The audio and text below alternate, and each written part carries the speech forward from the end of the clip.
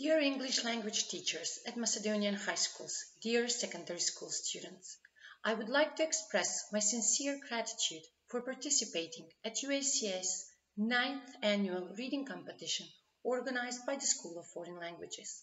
I'm happy and thankful that we were able to organize this year's competition, regardless of the unexpected challenges which have occurred. Thanks to you, your commitment and enthusiasm in these difficult times, we continue our mission to promote English literature among secondary school students, to foster love for and interest in reading, and to recognize writers and their literary outputs.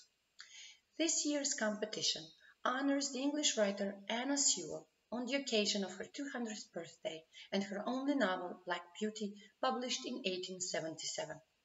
Black Beauty is considered today to be one of the most read children's classics, although Sewell at the time intended it for an adult audience. Sewell wrote The Black Beauty in the period between 1871 and 1877, in declining health, most of the time confined to her bed. Despite the challenges, she managed to finish the work and have it published, being 57 years old at the time. Black Beauty is considered to be the first English novel having an animal, a horse, as a narrator. As Gina M. Del Rey notes in her Victorian fiction and the Cult of the Horse, Sewell's special aim was to induce kindness, sympathy, and an understanding treatment of horses.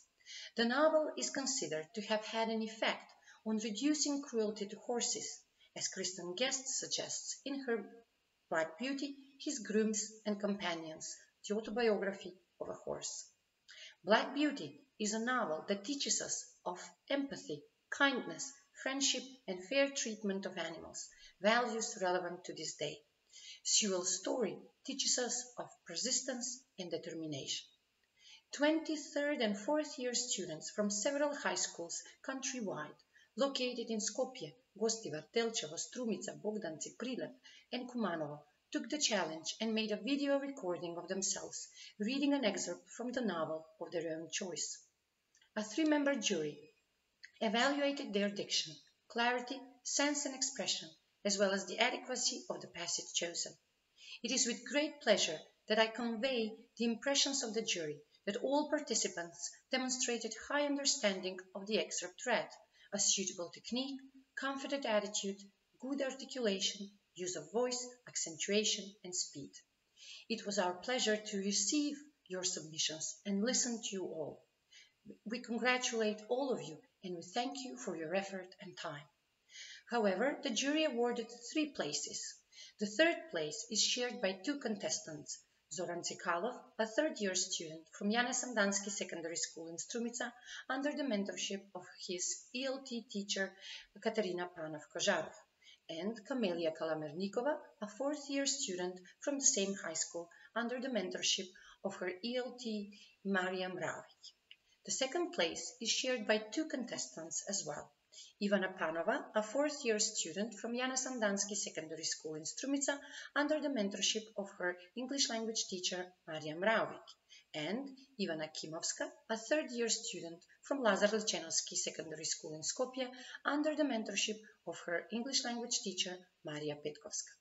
The 1st place is won by Viktor Angelkovski, a 3rd year student from the secondary school Gostivar from Gostivar, under the mentorship of his English language teacher Janko Lazareski.